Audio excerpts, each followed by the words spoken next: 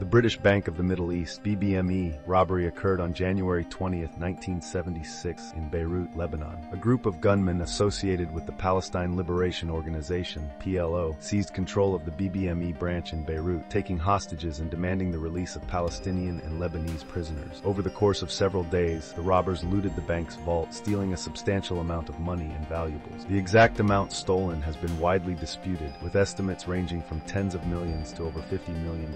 The British Bank of the Middle East robbery was not only a major heist, but also a politically charged event due to the involvement of the PLO. The stolen funds were believed to have been used to finance Palestinian causes. Many details about the heist remain unclear, and the stolen money was never fully recovered.